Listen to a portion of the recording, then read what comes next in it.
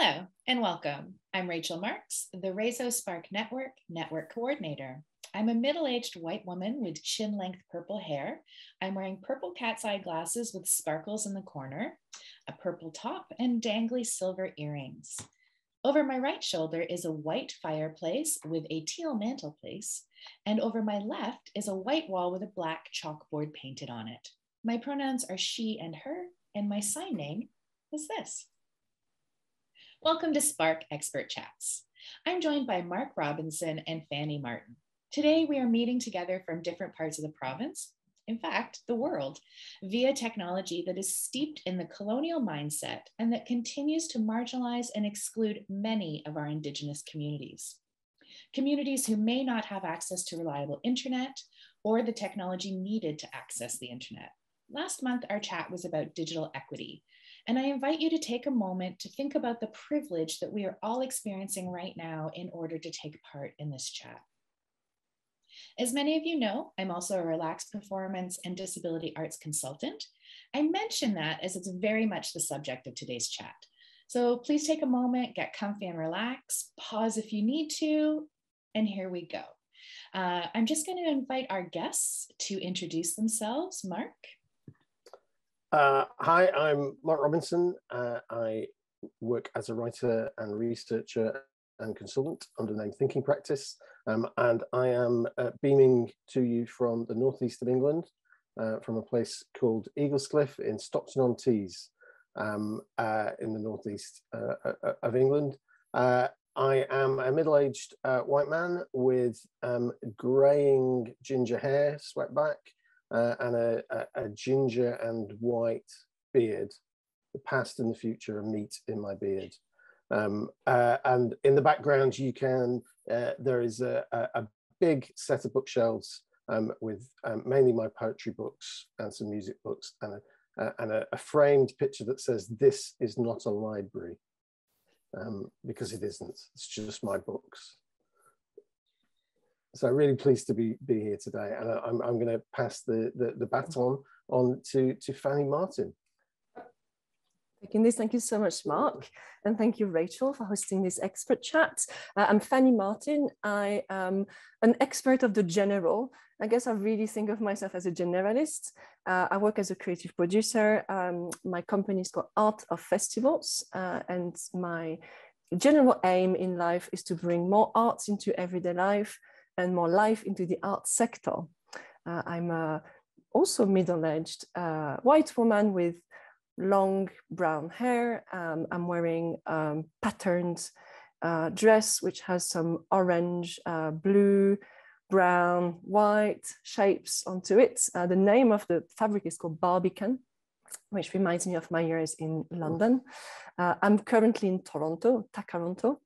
And yes, I'm very happy to just be able to unfold a little bit our various practices and think a bit, about how we as an art sector can be more strategic, more intentional, how we can prop each other up as well, because we all have strengths that we can, develop that can really add to other people's practices, needs, etc. So how can we be truly more collaborative and offer what we have and continue to support each other in our ongoing journey of learning? Oh, I love that, Fanny. Thank you so much. Today's chat, as Fanny has so greatly explained, we're going to talk about consulting practices, how to use existing tools or create your own. Really, this chat is meant to inspire any of you out there who are consultants or who want to be consultants, who want to expand your practice or perhaps set up your practice. So thank you to our two amazing guests today. Mark, how did you start your journey as an independent consultant? Well, I've been working as an independent consultant this time round since 2010. So that's nearly 12 years. It'll be 12 years in March, I think. And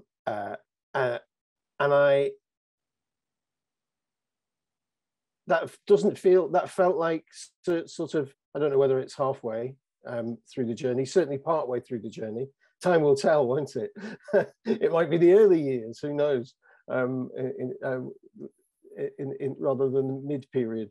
But I had been working for the Arts Council of England, which is the national funding body, the equivalent of the Canada Council for the Arts, roughly speaking, for 10 years prior to that. And before that, I'd been working in community arts in Teesside, which is where I live. Teesside is historically an industrial part of England, known for the chemical industry, particularly historically, home for a long, long time of ICI, Imperial Chemical Industries. Before that was broken up as a company in all sorts of ways, but also quite on the borders of a rural area as well as the sea. So quite a mixed area. I'm not from here originally and moved here for my first professional job in the arts, which I only did when I was 28. So before that, I worked as a chef, as a vegetarian chef and a head chef. And in a way, I suppose I go all the way back to that, not just to tell you my life story, but because I think for me, running thinking practice has been part of the same journey that I was on then. I was the first person in my family to go to university, and I went and studied English and French. And then, much to the kind of surprise of my parents, I became a vegetarian chef after I left university. But in a way, that was me wanting to change the world, I suppose, to put it at its grandest and most naive, maybe. And I did that quite very seriously for a number of years. But I was also writing. I'm a writer, an editor and publisher, and started to think that I could influence the world that way as well. And the hours were better in the arts. And weirdly enough, the pay was better as well, which is sometimes people in the arts are surprised to learn that, but my pay went up when I left catering. So I then had a kind of very, a kind of slightly wandering career without ever moving house.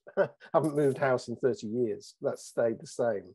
But I did lots of jobs, trying to find the place where I could do something really positive, learn things, and earn some kind of living.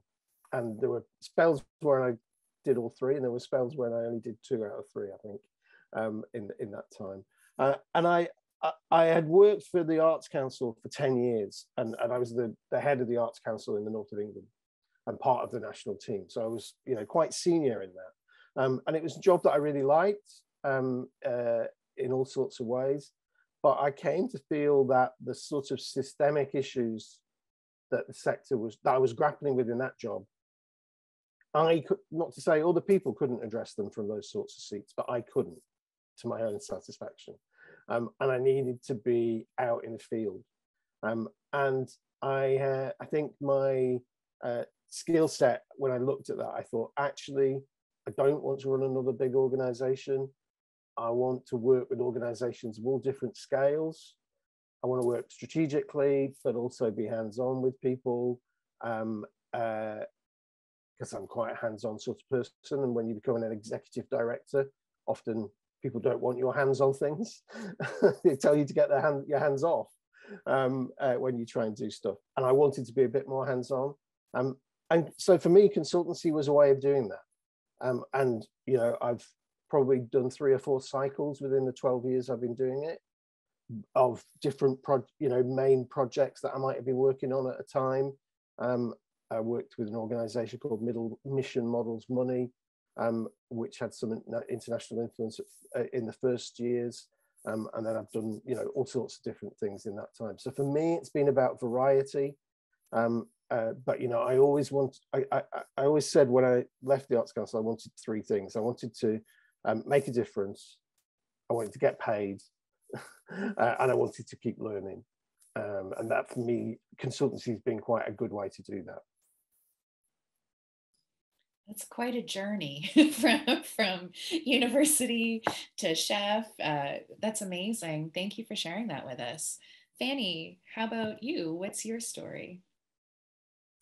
It's interesting because there's similarities and then huge differences. For example, I've moved houses probably about 20 times in 20 years because, you know, I grew up in a village in France, tiny village, no such thing as theater, opera, orchestra, all these things, none of it. But in France, we do have this kind of commitment to cultural democracy. So it was easy to get, for example, music lessons. And there was a dance studio in a village of 5,000 people. There was a dedicated dance studio that was literally across the road from me because it was a tiny village. So I did get a lot of practice, artistic practice, I would say, in my early years, but not artistic exposure. So, I mean, I don't often share that, but the first concert I ever went to was probably when I got my first proper job in the arts at the Royal Liverpool Philharmonic Orchestra. And I thought, oh, I got the job. I may as well go and check out a concert because, you know, I knew I would love it. I had studied music, etc. But I didn't have this exposure. And so when people take access to big art things as, you know, like a measure of what we should be aiming for, I think, I don't know, because what was really formative for me in my early years was the parades, for example, that the village used to organize themselves, you know, with the floats, and then there was a night parade with like candle procession and things like that. Yeah, like secular festivals, essentially, but for people, by people. And that's the sort of thing that I really resonate with in community art and a lot of participatory art as well. So I had a kind of meander-ous journey to get to wherever I am now, because I'm always trying something and then kind of the opposite, just to check. So I did very literary studies and then went to business school. Just to have the skills so that I can actually do a budget, because I always think, I don't want to be limited. I want to know how the other people are working. And that's important to me. I'm a generalist, but then I learn to work with people. I don't necessarily learn to become a specialist in one thing or another. But for example, I learn a lot about evaluation so that I can work very well with specialist evaluators. That's my goal. And then I can embed small evaluative techniques and principles as well. So that's been my journey into how I learn and the jobs I took. But the longest proper job I ever had was this job at the Royal Liverpool Philharmonic Orchestra, which was a 10-month maternity cover. So that's, yeah, I have a problem with hierarchy. It doesn't sit with me, but I could also see right away, you know, what we were saying just a few minutes ago about continuing to learn. I could not feel that I was allowed to learn in that role. Like I remember at some points having a pang of anxiety because I was reading an article about arts marketing during my working hours. And I was actually wondering to myself, is this okay? Am I going to be considered someone who is working on, you know, on the employer's clock? Like, am I doing something for them, for me? Like I was very confused and I couldn't ask them. There was no communication at that level. Yeah, even to get professional development, you really had to beg for it and all that kind of stuff. And I thought, no, I can't, you know, I can't deal with this. So the way I've been dealing with my own learning was to just take different jobs because I mean, training on the job is probably one of the best ways. And then when you start looking into an area that you're not familiar with yet, like you're very curious about it. So you kind of absorb very quickly what is evaluation, for example, and that just gave me that, yeah, it's like going up like very wonky stairs, I guess. But I always try to, whatever I learn, I try to share it back. And that's what I'm trying to do now with this practice, you know, of being both a creative producer. So I work with artists. Right now, I'm working with quite a few Canadian artists. So I can name them because it's good to push them up as well. So Sonny Drake, who's a playwright. I'm working with Caddy Desbiens-Desmeules, who is a media artist. I'm working with Michael Gary Dean, who's a composer and media artist. And I'm working with Megan Oshie, who is a choreographer. And they all do very different things. And that's what I love about the way I've set up my practice, is that I can work with really, avant-garde, like really driven artists who really want to make a difference in the world, but have very strong aesthetic principles and desires. And then I work with organizations. So for example, right now I'm running a professional development program with working culture for festival managers. But I can bring everything I learned from being a producer. So for example, everything I've learned from commissioning artists or working with artists as a creative producer, I can bring that so that we can talk about the creative process, and we can talk about what's a talent development scheme. And so I've really tried to always be on both sides, like it's kind of left brain, right brain, I guess.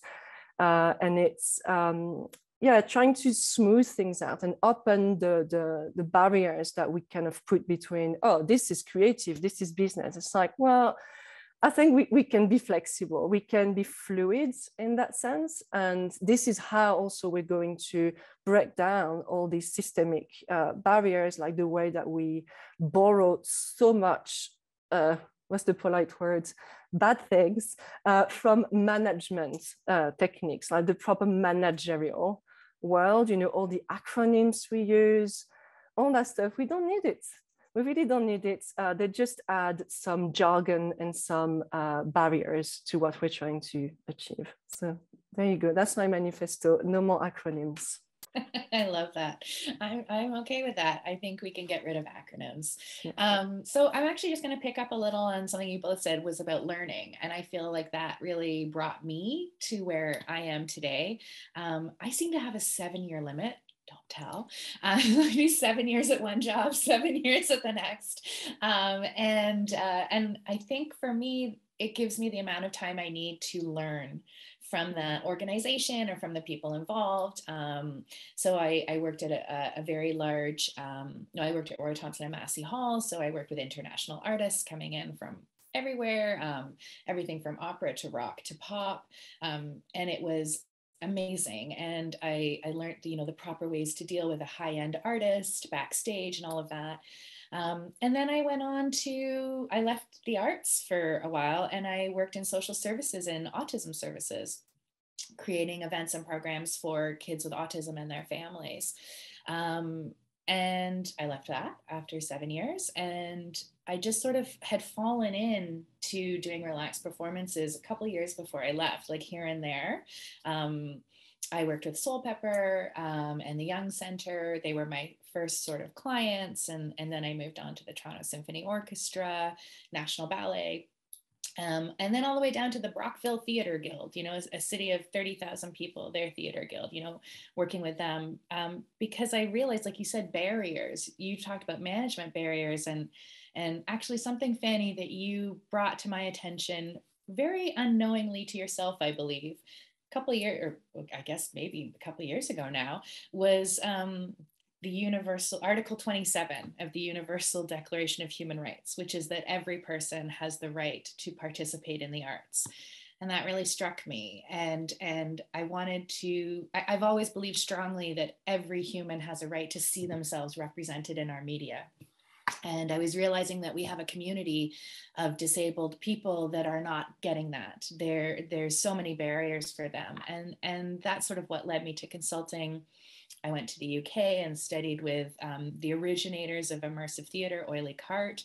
And I went to New York at the Lincoln Center, and I studied there under a bunch of companies, and came back and had the extreme pleasure of meeting other people doing the same work, and kind of, everyone talks about finding your people, and it was like an awakening for me, and it really became something that I wanted to do. And I'm very grateful that SPARC encourages that. They encourage all of us, staff and board members and members, to expand yourself and expand your horizons, and really do what it is in the arts that you want to do and to share that with other people. Hence the reason why we have expert chats, right? So thank you for both of you sharing your stories. I really appreciate that. And I think our members will as well. Mark, let's talk about your book for a minute. Tactics for the Tightrope. Great, thank you. That's the sentence every writer dreams of hearing. So yeah, last year during one of the lockdowns in the UK, I was trying to get to sleep and failing, and thought my brain came back to an idea I've had over the years that I should put some of the things that I have written together, because being a consultant gives you lots of opportunity to think about interesting things, and in my case to write about them, but not necessarily in a logical order. So you look back over 10 years and you kind of want to reshape them. And I've been working with a network called Future Arts Centres, which is a network of over 100 art centres in communities across the UK. And the kinds of things that I wanted to write about were exactly their interests. And so I kind of pitched this idea to them, and they said yes, which was nice. I don't think they quite realized what they got themselves into, but so it came out last summer. It's called Tactics for the Tightrope, as you said, and you know that the idea of the tightrope is an image of both the beauty and the precarity of what we try and do in the cultural sector. I think, you know, it's not about an image of a single person, but of all sorts of people on different tightropes, jumping from one to another, helping each other, catching each other if we fall, or when we fall, because we will fall. Some people just watching, some people admiring, some people looking between their fingers because they're too scared. And the tactics is because I don't think it's not a how-to book. It's a book of approaches and frameworks and I suppose meditations and tools that might be useful to some people to do what they want to do. So it's not a kind of how to succeed in the arts in 20 easy lessons or anything like that, partly because I'm not interested in dictating to other people what they should do in the arts. Beyond some core notions for me around equity and fairness and justice and change within our societies, what kind of things I think we need more difference, not anyone telling, you know, we must have this school. You know, I perhaps in my 20s and 30s, when I edited the poetry magazine, I was a bit more interested in going, we should write this sort of poetry and not that sort of poetry. But I'm less interested in that now, really. So I've tried to pull together lots of different things, partly around organizations and individuals and how you can survive and be resilient and creative in the arts, partly about community, drawing on a lot of work that I've looked at, mainly in the UK, but some international work as well, around creativity in communities, you know, a lot of which chimes very much with what Fanny was describing about, you know, her roots in the village in France, you know, communities that might be seen as far from concert halls and orchestras have culture, have their own rituals and rites and pathways and so on. So I tried to pull it all together. Listening to all our introductions earlier, I was reminded of a word that I use a lot in the book, which is bricoleur, bricolage, that notion which comes from, for me, alongside tactics, from Michel de Certeau, of using what's at hand, and a very diverse range of interests, generalist in some ways, but also kind of putting those tools together in different ways, perhaps using the tool for the purpose it wasn't designed, but seeing what you can do with it. That's always sort of been my approach in culture. So I've put together a lot of tools that people can use, and they can adapt, and they can go, well, actually that bit doesn't work for me, and we published it under a Creative Commons, because again, that's a key principle for me of working as an independent consultant. Is this is not about how I extract value from the ecosystem. It's about how I can help that ecosystem share some of the things that might make it work and might make it more equitable for me. So all the tools are, the whole book is Creative Commons, that people can adapt it.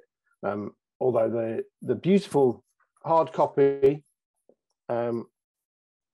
is you have to pay for. There is a digital version which is available free on the Future Arts Centre's website, so people can download that, because we didn't want to exclude people who might otherwise not access that, or indeed people around the world for whom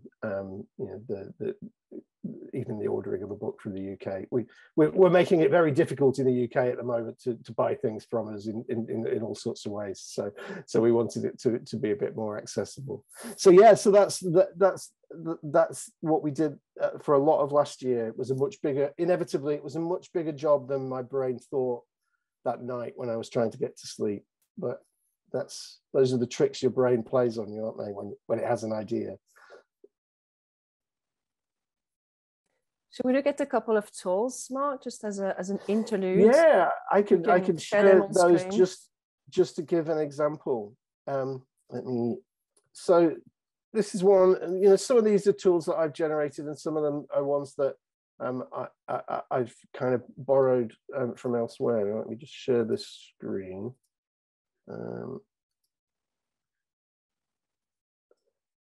So this one, Ikigai, which is it comes from Japanese culture, but for me has been a really useful thing, both as an individual, and it's useful when I'm working with individuals, individual artists perhaps, or creatives who are trying to get the right balance in their lives and their practice. But actually I've also used it quite well with organizations. I was doing this just the other day, actually, asking, asking these questions about an organization. So I came across this in some work around, there's a particular part of Japan where people live to a very old age, very healthily, and part of some of the research suggests it's because they're very good at finding this Ikigai, which is the heart of this thing. And basically it's you ask yourselves 4 questions. You can start anywhere, but what do you love doing? What are you good at? Might not be the same as what you love. You might love something, but you're not necessarily the best at it. You might be good at something and not necessarily love it. What can you get paid for or raise money for in the context of the arts, perhaps? And what does the world need? And that might be your particular world, locally, or in a particular group or community. And working through those questions, honestly, can help people design what their business might be, if they're at that stage. Or also, it can be useful for kind of understanding perhaps sometimes why they feel the way they do in their practice.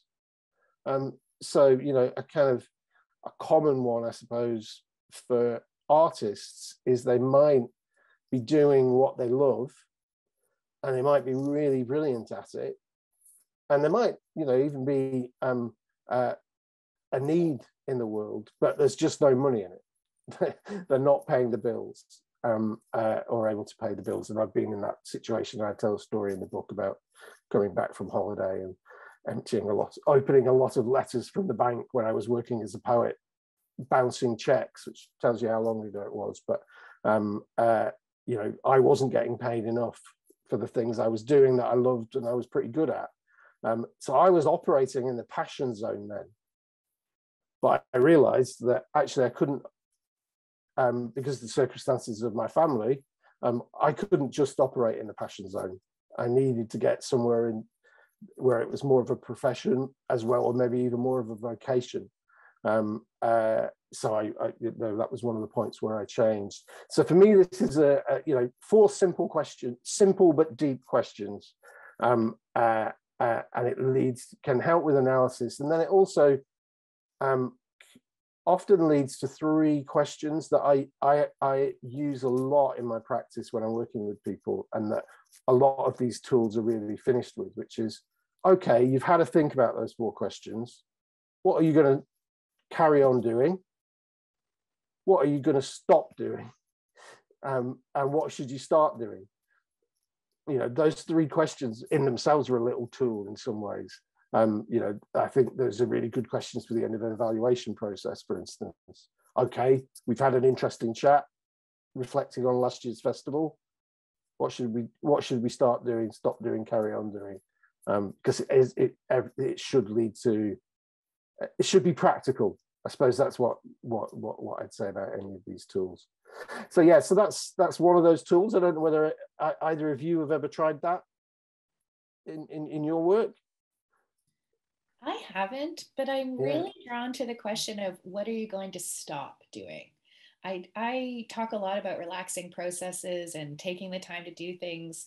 And that idea of what you're going to stop doing really resonates with me. What about you, Fanny? I used the stop, start, continue in a facilitation format recently, and it was introduced by someone else. So this is where, this community of practice becomes really important. So I was part of a co-creating team. Like, we co-created a methodology for an in-person workshop.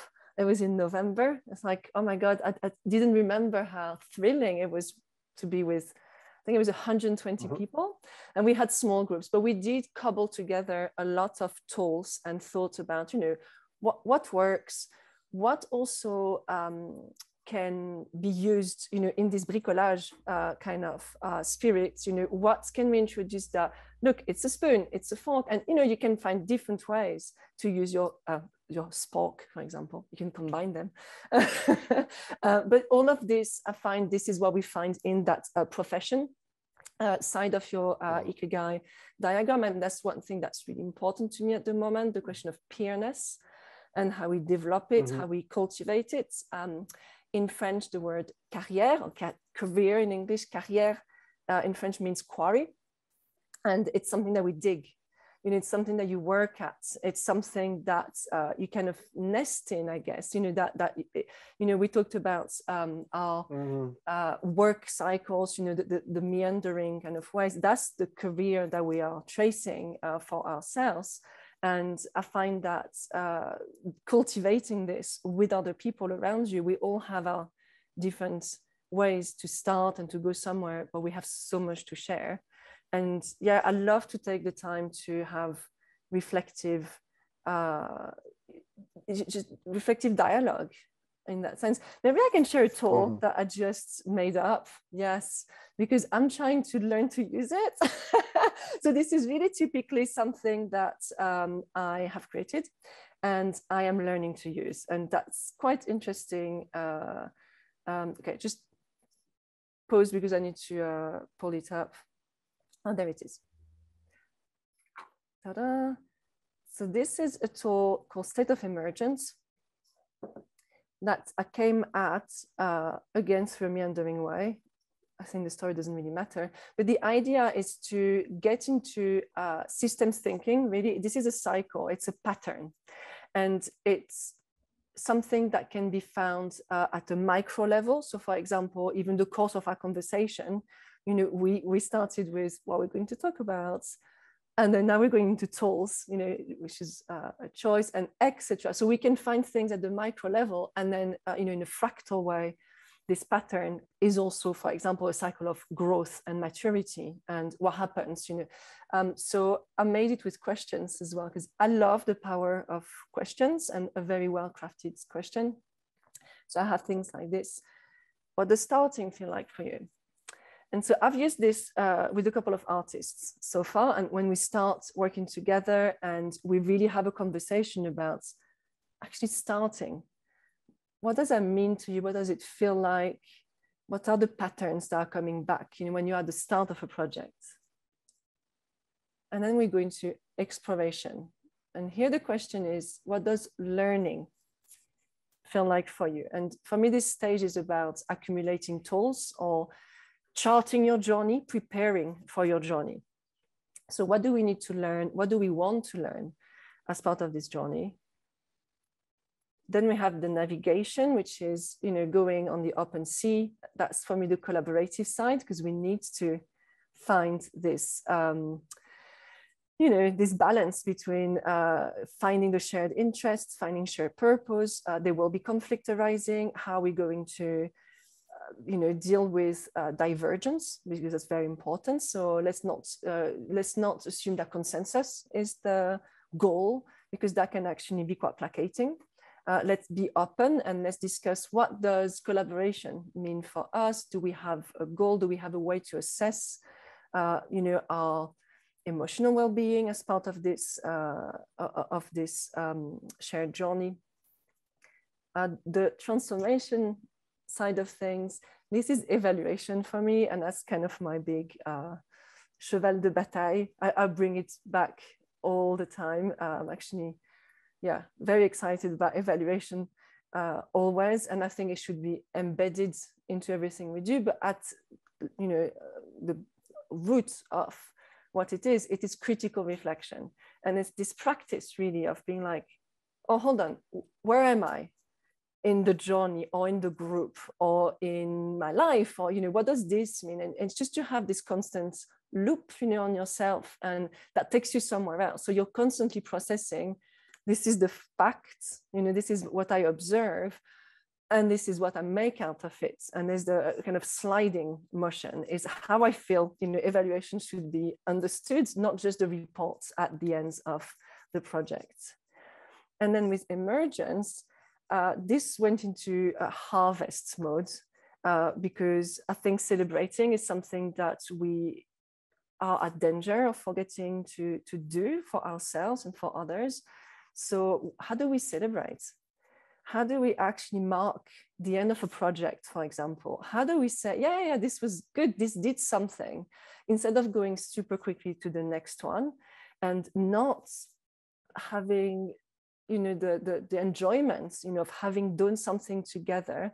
And so this is why learning, critical reflection, starting, all of these blend together, and you can bring them like super tight. This is a way of unfolding, essentially. So if we are to quote French philosophers, Marc, I will quote Gilles Deleuze, and the notion of unfolding and the folds, the pli, and always thinking, what can you take a bit more time to look inside, and there's something hidden there, in the corner, in the shadow.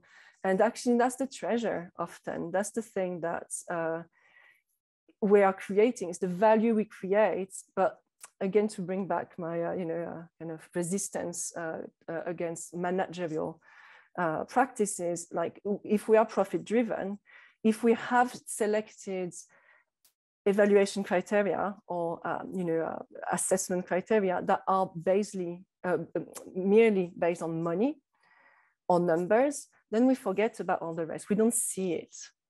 So this is the kind of stuff I'm trying to work on.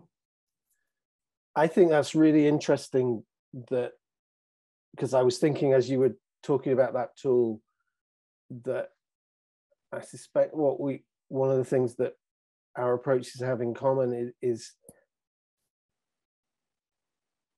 the sort of the roots in purpose and identity, and that experience that you were talking through with that tool, rather than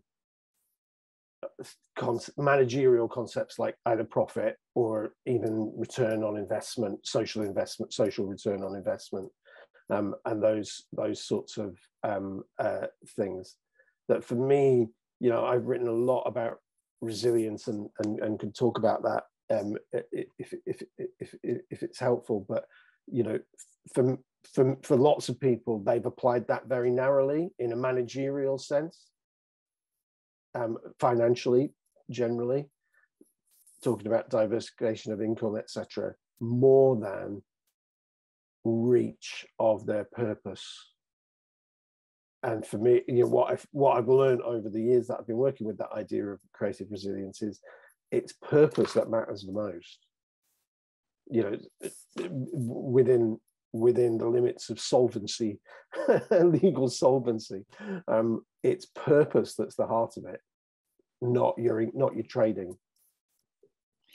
Okay, so we're going to move on a little, and I'm very interested to know, how do independent consultants work? How do you do your work? How do you work with people? Mark, would you like to start us off? Yeah, I immediately think of the word various, things being various, as the poet Louis MacNeice said. I try and work in a very bespoke way. And I suppose one of the things I should say, and I think it perhaps connects to things we were talking about earlier, is that thinking practice is me, essentially. Mark Robinson isn't a very good name in England to be found in a Google search because it's very common. So I needed a company name. So it's me essentially, but I don't just work on my own. And I think stepping outside of a big organization as I did, and you know, we've all worked in those for some length of time anyway, you know, it can be quite lonely, but it doesn't have to be. Being independent. So I think there's a thing of you get to pick which gangs you want to be in at certain times for certain fights, maybe, certain situations.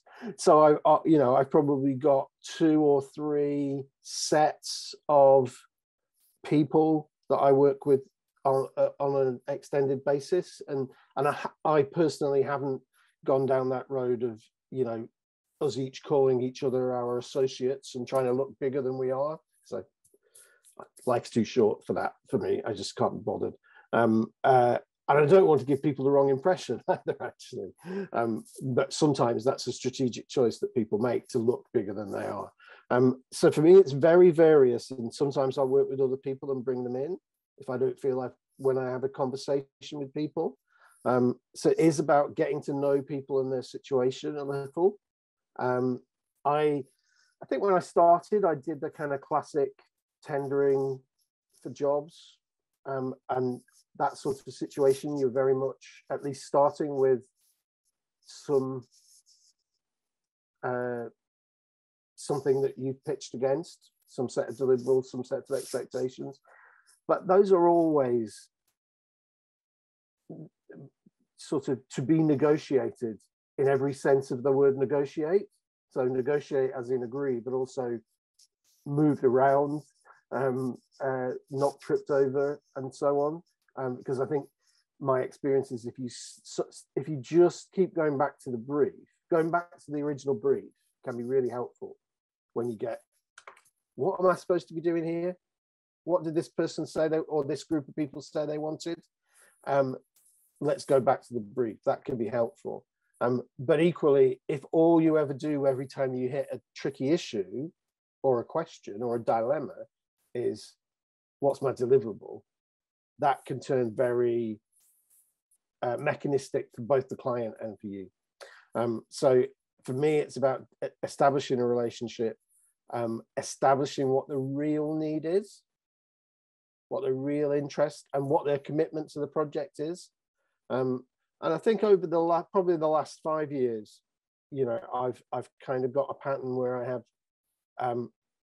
the way I think of them is sort of short, fat projects that might be quite intensive for a period of, for, you know, 2 or 3 months, and longer projects, which might be a day a month for 3 years, or, you know, less than that even, actually, and something in between. And what I've tried to do is to get the balance between those things right, because there's a budget implication of that kind of structure, but there's also an attention budget. You know, I like to think time and attention have budgets to them as well. And if you've got too many itsy bitsy if I have too many itsy bitsy projects, let's put it like that, I can get very well, I don't know what the right word is, distracted. I suppose it's hard to get, and that doesn't feel comfortable, because I like to feel I'm giving the attention to the thing I'm giving attention to. Even if I've got 5 different things that week, they all get the right attention. So that, but I need to understand the relationship with the client to know what the attention should be, I suppose. So it starts with that. If you're working with a consultant, you have to be honest with yourself about why you're employing a consultant. Maybe you either of you've got experience with this, but sometimes people go to consultants when they're a bit stuck in whatever, either because they need a particular kind of expertise, or they just need somebody else to think through what they and their board have got stuck on.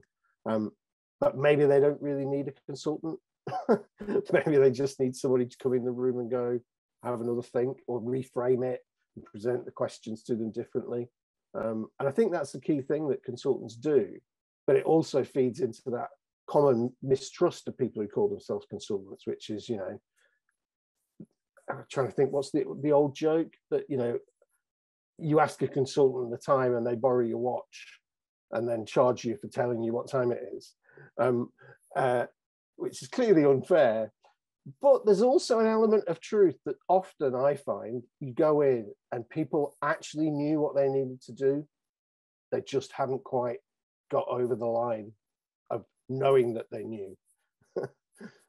Can we go, Mark, into, I'm thinking this, we say consultants, but then sometimes we're facilitators and sometimes we're mediators.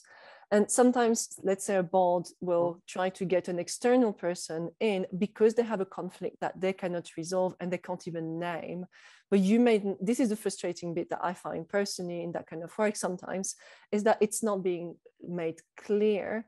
Like they kind of still hire you under the guise of you are going to move the needle. But in fact, it's more about naming the problem, and they're not even ready to move the needle, essentially. And so there's a lot of questions of scoping and the role that you play precisely. And this is, if we can go into how would we like to work with clients, partners, collaborators, etc. For me, there's like a lot of clarification and really honest conversation that I would love to happen more at the beginning of a project. And I find that when I do things like, obviously, more like learning program design, professional development, kind of sector intervention, or what I'm thinking of as strategic production. So it's really in motion. It's not consulting, but it is sector level. If we think of consulting as more like a business thing. And I find it much easier to speak with my partners, my clients, whoever, about what do we want, and it becomes a we as well, because I'm part of the sector in that sense. I come in as a creative producer, I'm invested. But the consultant's role, it is useful sometimes, it is necessary sometimes, but maybe sometimes it really is a researcher. When you stay a little bit surface level and you are looking at, observing, in a kind of critical manner. And then there are maybe several degrees of intervention and coming closer to the circles. But I think this clarification is really essential to set the expectations right. And I agree with that. I agree with that. I think the things that I've enjoyed most have been those long-term things where you're able to kind of get the best of both the closeness and the distance that consultancy brings. We use that word, and it's not a word I use very often because I'm much more use a specific word depending on the jobs. So whether it's coaching, facilitation, mentoring, research, or just writing. But one of I found the role of critical friend as a job title, which I don't have. I don't give myself a job title generally. But where you've got that on a long-term basis, I found you're able to. We, the people I've worked with in that role, have been able to get the best of having the ongoing thing, relationships, somebody who really knows you and your situation and is in touch regularly and deeply, but equally isn't part of the team every week, so has some different perspective and freshness and ways of framing things and ways of playing things back, and it's all, you know, I found that to be actually a really cost-effective thing as well, actually much more cost-effective than letting things get to the stage where you need to bring somebody in for a bigger thing, and build skills in the team. I mean, that's the other thing I try and do, is leave the skills, leave the tools behind when I work with somebody. That's just rather than get them hooked on working with you. Just a word about critical friend, because it's not so much used in Canada. In the UK, like it's, for example, Creative People and Places, which we'll drop a link to in the comments somewhere, use critical friends a lot. Do you want to say a little bit more about what it is? Yeah, well, I suppose what that's been has been, and it can take all different sorts of roles, but it's somebody who is, it's firstly to say it should be a long-standing relationship.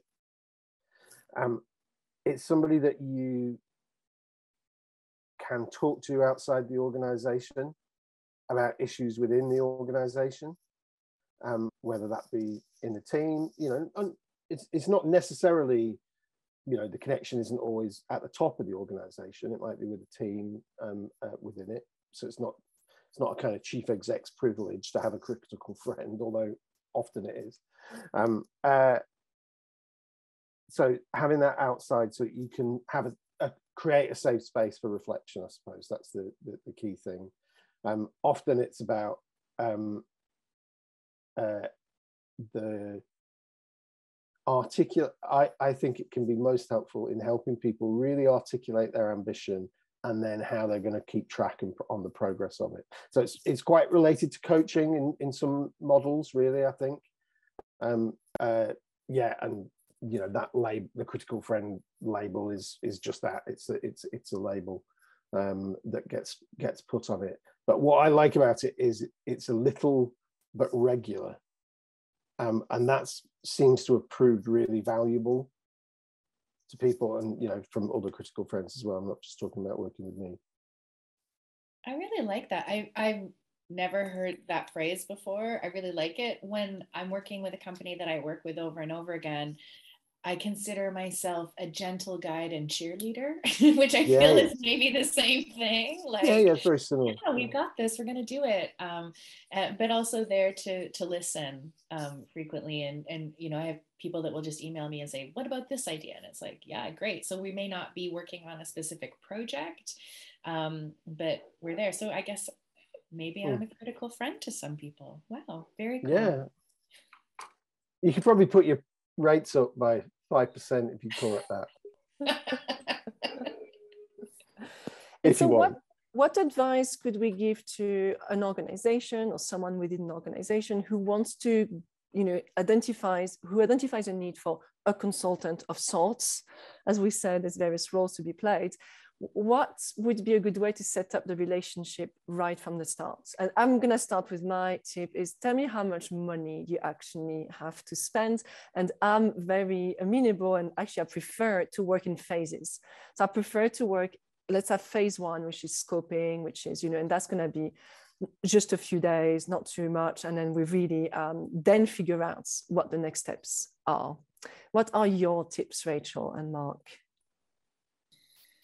Oh, wow. That's a big question. I like to know, for me, it's generally show or project based, right? Like we're working on a specific performance. So I want to know what you have and also what you don't have. So what can you offer? And what are the points that you, like, where's the hard line? Like, no, we can't can't do that. We don't have the budget, or we don't have the person power. So I think that's a big one for me, because then I'm not saying, hey, let's do this, and this. I'm working we're being creative within the confines of what that project can be. Yeah. Yeah, I think mine relates to that. And it'd be something around being frank about your non-negotiables, whether it's a financial non-negotiable, that's how much money we've got and it can't extend it, even if it gets more complicated, or, you know, these are the small p political non-negotiables in this situation. And, you know, that one I find is really important if you're asking for assistance with thinking something through, which sometimes people, you know, what do we do about our IT system if you're working with an IT consultant, or, you know, which building should we move our venue into out of these three things, you know, that kinds of options appraisal things. You know, it's never helpful to have the unwritten non-negotiable that has to come out, so, you know, comes out later in the process.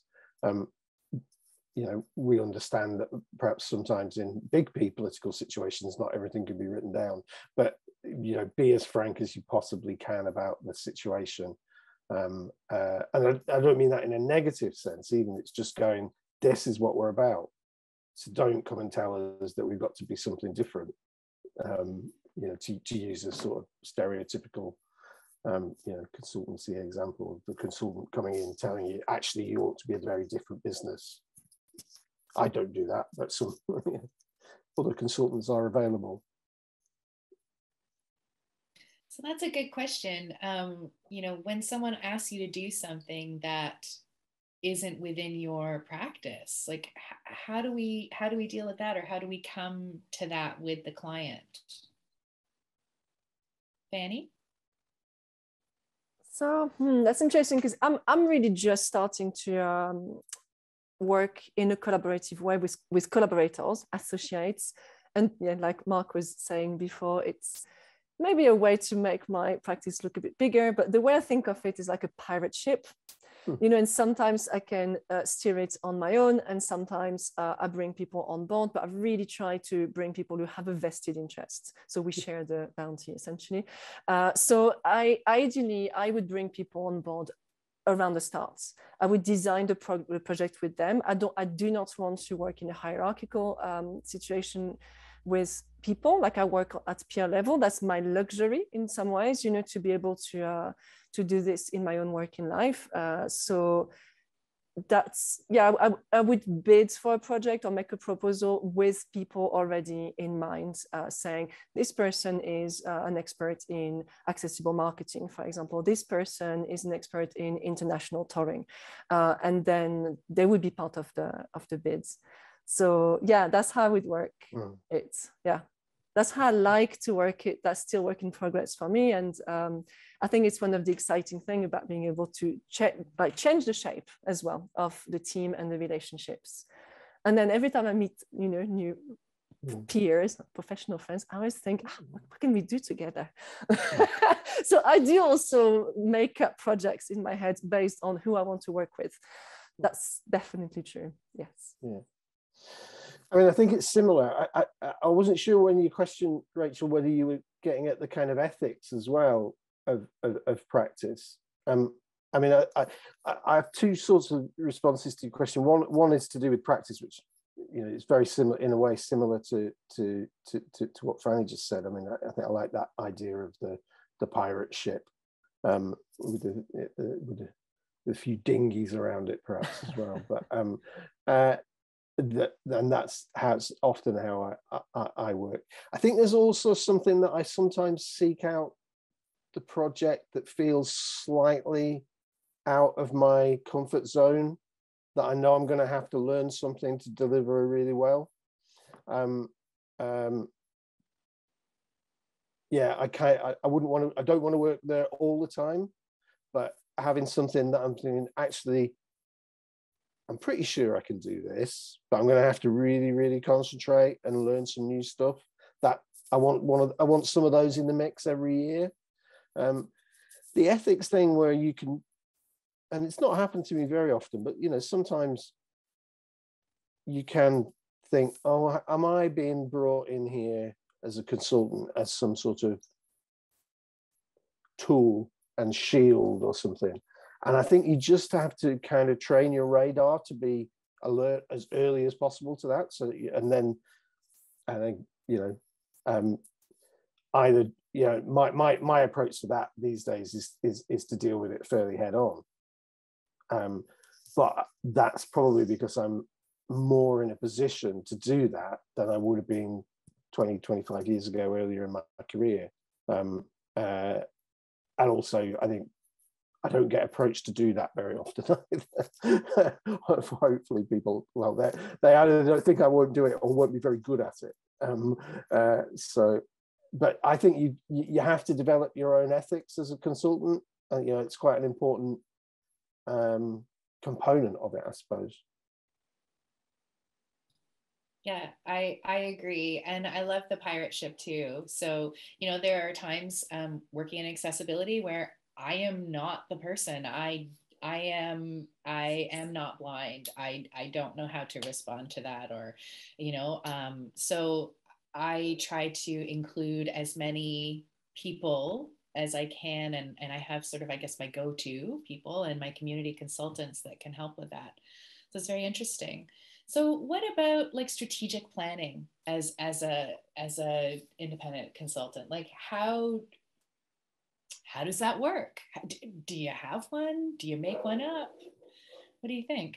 Do you mean for yourself or as a practice to do it for organizations? So for yourself, how do you plan for the future, or do you? Yes, I think you have to. And I mean, Mark was talking earlier of this mix of short-term, intensive, kind of tactical projects, and then the longer term, you know. And I think it's all a balance. And I see my practice as the balance point, you know, the kind of gravity point or whatever it is, as shifting, and I can shift it with my own intentions, if you know what I mean. Like, for example, I have mentioned that I moved about 20 times so far. I will move again, right? So I'm always planning. My work needs to fit my lifestyle. It's a bit like you know, I'm going where the weather suits my clothes. Why am I in Canada? Why am I in Toronto? Yeah, that's not a Canadian song, is it? No. So yes, so there is always more movement in the works, and I want to learn as well. So that is always part of my big plan personally, is to think, who can I work with? And this stretch that Mark was mentioning, like what's the project that's going to make me learn a little bit more, that challenge me a little bit more, and always playing with these things that, like going back to the Ikigai, things I know I can do very well, and things I'm very passionate about, and I'm, you know, completely learning. And that's when I may bring in an expert or take a course specifically for it. So I invest a lot in my own learning. I pay for a lot of courses, and I spend time and I read lots of books, and there's all of that is happening in the background. But I do have a plan. Not sure I can explain it very well. I'm hopefully doing a PhD starting next year, which is going to add, you know, a layer of research and reflection to all of this. So yeah, I mean, I encourage people to really think of what do you want? How can your work fit your lifestyle? Like, I like to read books. How can I, you know, kind of make a living somehow? How can reading books be part of my working day? How can I not relegate these so-called hobbies into the background? I'll give one creative example of this. At some point, so I played music when I was much younger. I played the piano. I wanted to be a piano teacher. And then I realized I hate children. So that was not gonna work. So I stopped playing the piano, you know, life takes over, like I went to university, etc. And then I started working in musical education. So I was working with music educators, and I actually started a project at a UK conservatoire. I was the research coordinator for a big project about how do adults learn to sing. how do adults who are terrified of singing, or non-singers, as we call them, what is their learning journey? And then I realized I need to be a learner. I need to relate. And I think that's true with a lot of participatory practices at large. Like if you shun all creative activity for yourself, if you don't engage yourself in this beginner process or this amateur process, you're not really well positioned to tell other people that they should be knitting and drawing and singing and stuff. So I started the cello. When I was in London, I started playing the cello, and I see it as totally part of my work. And during my working day, I might do a few scales because it's very relaxing, and it helps me connect with my inner musician and my creativity, and it's just a different way. And all of this for me, it's all valid, and I really wish that people at large would really embrace these practices as something that is not profit indexed, but there is so much value coming from it. So that's my kind of longish answer to say, I try to make my work fit with my life desires. Yeah, that's interesting. I think, in a different way, I think that's probably what I've done as well. I think there's something around that the image of the tightrope, of tactics for the tightrope from the title of the book is I settled on, partly because the tightrope's an image of stability and change at the same time. It's a paradox. I'm not even sure it's about balance. Actually, I'm sure it's about the paradox of you have to keep moving and you have to keep still. And you have to stop and you have to go all at the same time. And I'm drawn to paradoxes as a poetic device, I suppose. But that, I think, for me, I can echo a lot of what Fanny said about why I work as a consultant rather than in an organisation. And I also take time out during the day. You can see in the corner, there's a guitar. When I hear that, my house is next to a school. When I hear the kids in the playground, I think I should stop for 10 minutes like them. And I stop and play the guitar for 10 minutes. Yeah, I'm not sure I answered your question, Rachel. No, you did. I couldn't remember what it was by the end of it. I know. So we're coming kind of close to the end. And there's something that, I'm going to bring up. And I want to tie it back to our members. So we are rural and remote arts practitioners, artists, presenters, community animators. So that person in the community who's on every committee and makes things happen. Those are the people we love. So how do we build mutually supportive, lasting relationships? Like, as a consultant, how do we do that?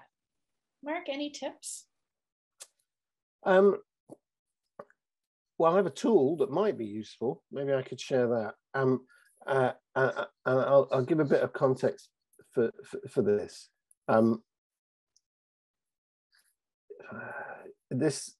I did some research, which isn't about consultants, but is about developing relationships in communities.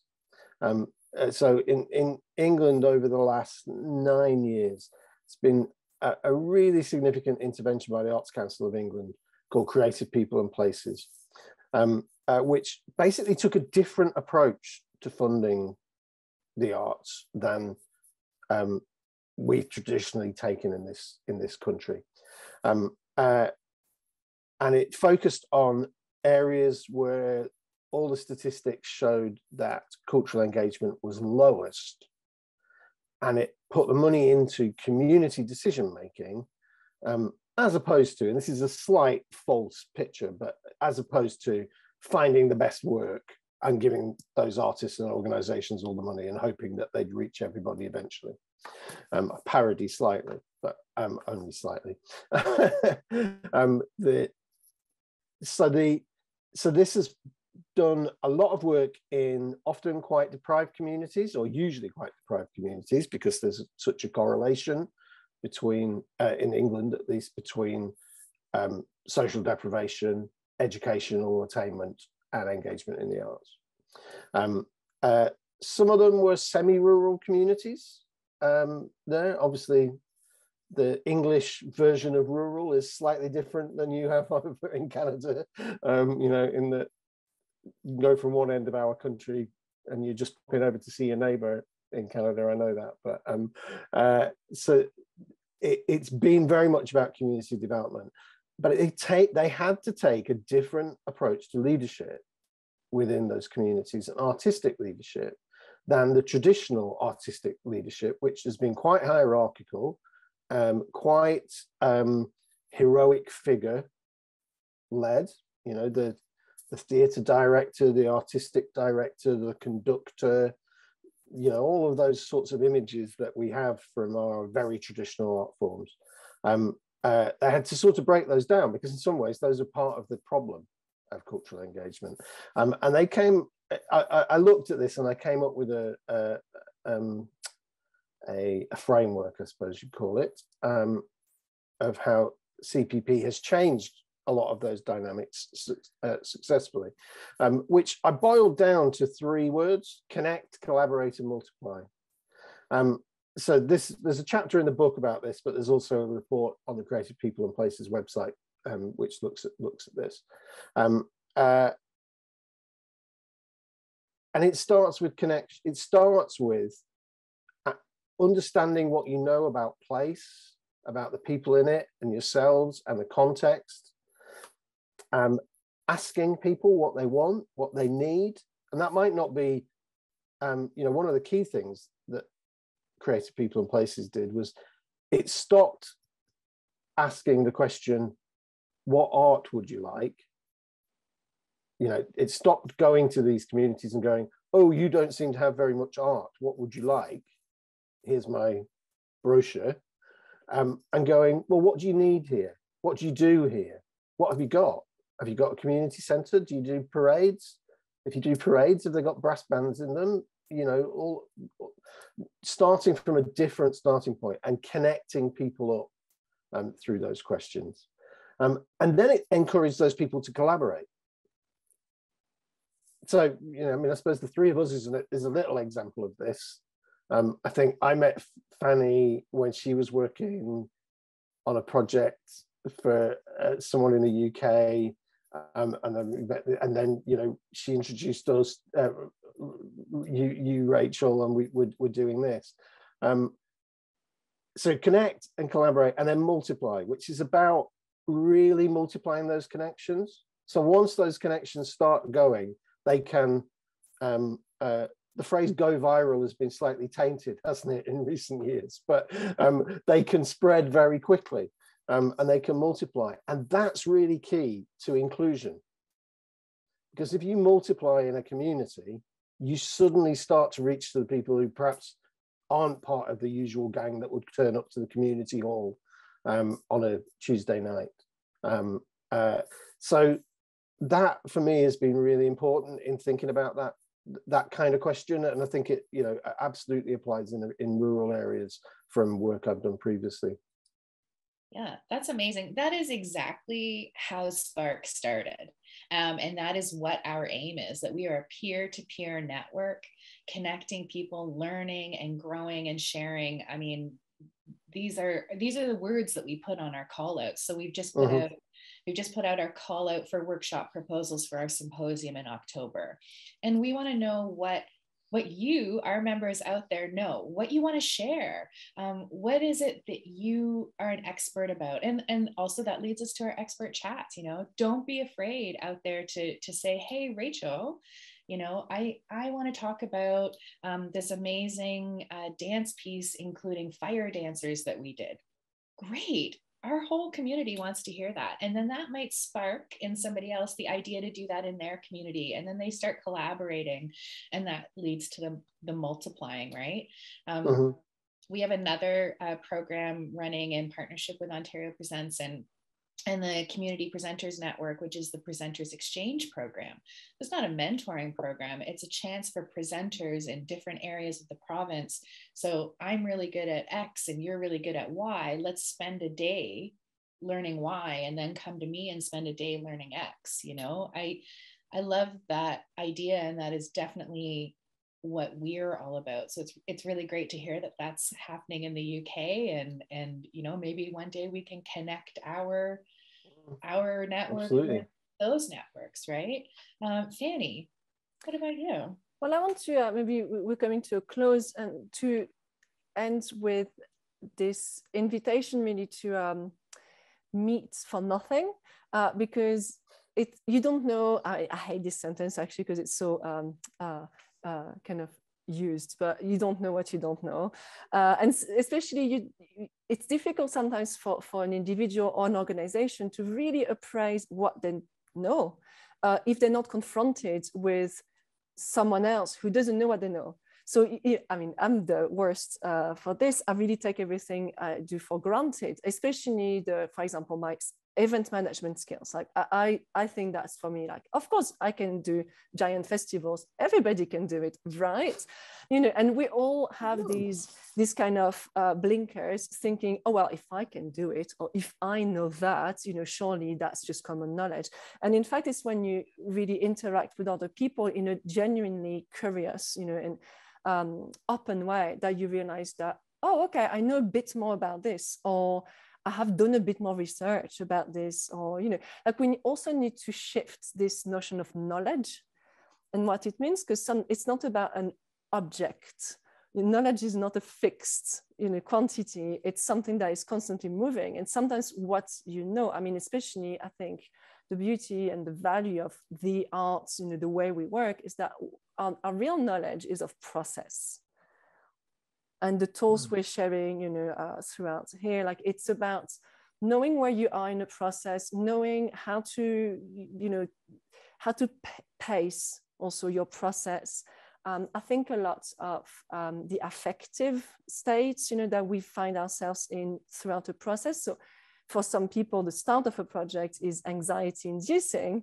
And for some people, it's really exciting and, you know, it's the best thing they know on earth, etc. And if we open up about this, we realize that, oh, okay, I'm anxious about starting a project. You're really excited. So you can start by leading. And then when it comes to doing the, you know, crunching the numbers, oh, I'm good at that. And, you know, so it's only by really talking on a human level, you know, like what are your joys and what are your avoidances?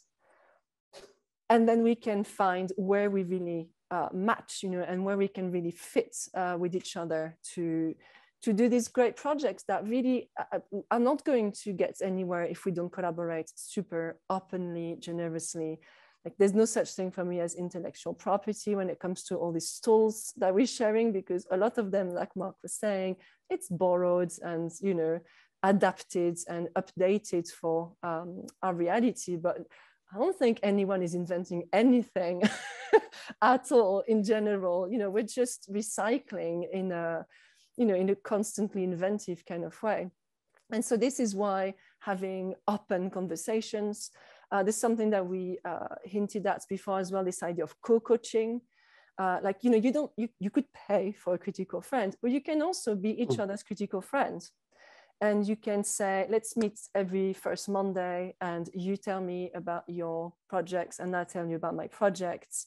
And, you know, with the accumulation of time, you develop a knowledge of your own processes, fears, avoidances, joys, etc. And you support someone else in giving them this listening platform, which is so important. Who's going to listen? You know, if we're not ready ourselves to listen to others, then how can we expect others to listen to us?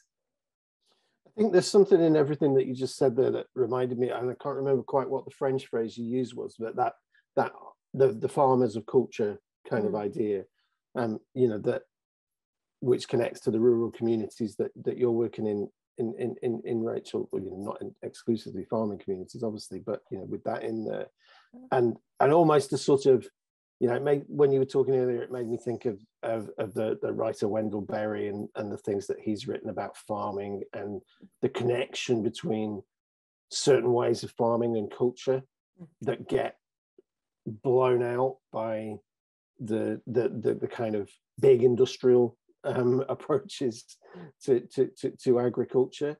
That thing of sharing tools that people will do, sharing expertise, sharing knowledge, sharing weather forecasts, you know, all of that stuff, which is sort of built into many rural communities. You know, I did some work years ago when I was at Arts Council on rural touring, which, you know, and you're involved in, and, you know, those are really great examples of that kind of culture making, culture sharing, and the way that culture plays into everyday life, really, I suppose, in those, you know, the people who fill the village halls for rural touring in England are not necessarily going to the big theatres, but actually they're not just going to the theatre, they're seeing all their neighbours. And that has a connection, that does something else, that connects and collaborates and multiplies other aspects of their lives as well. And if you don't get that, as we don't in many urban areas, then you get the issues that arise in the absence of those things, I think.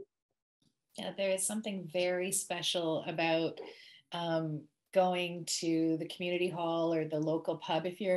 My village is not big enough to have a pub, but if you're lucky enough to live in a village, it's big enough to have a pub. And seeing your neighbor on stage and being there to support them. And then next week they're there to support you. And, you know, to go back to that sort of farming thing, it's like a seed exchange, right? Like we're exchanging these little seeds of creativity with each other, which then allows us to collaborate. So this has been great. What a wonderful hour of conversation. Thank you so much. Mark, I'm wondering if there's something you'd like to leave us with today. Well, maybe this is a connection. Maybe I can connect this back to the farming analogies as well, really. But one of the ideas that I conclude the book with is that if we want resilience, we need some slack, both for ourselves as individuals, within our organizations, not to always be at 110%, within our communities, not to be at 110%. And, you know, maybe there's some connection to that idea of you know, allowing land to be fallow within the cycles of agriculture there, rather than using chemicals to blitz it all of the time. It's hard to do, and when I was proofreading the book at 5:30, 6 o'clock in the morning before getting a day's work done, I laughed I laughed ironically every time I came across it. But for me, it's one of the big challenges. It's not just in the cultural sector, of course. You know, it's a broader societal issue.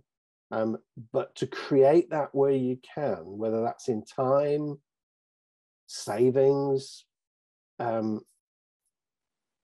just not being at 110% all the time. For me, that's the heart of one of the key things in creative resilience, as well as that purpose.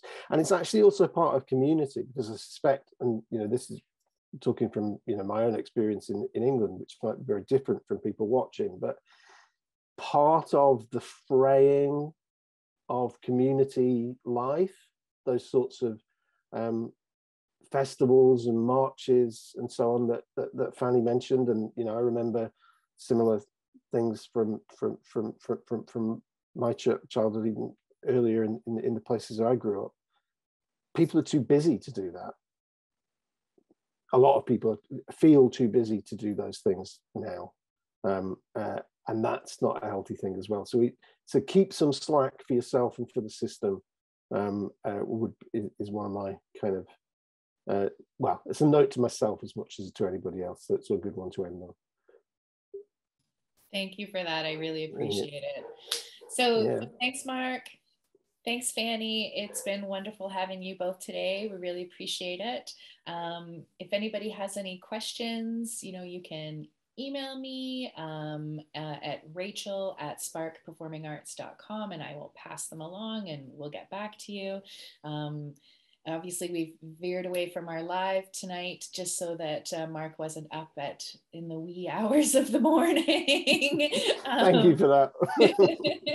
So I want to thank you so much for taking the time with us today, and thank you for joining us and watching our presentation, and we will see you next time. Have a great day. Thank you. Thank you.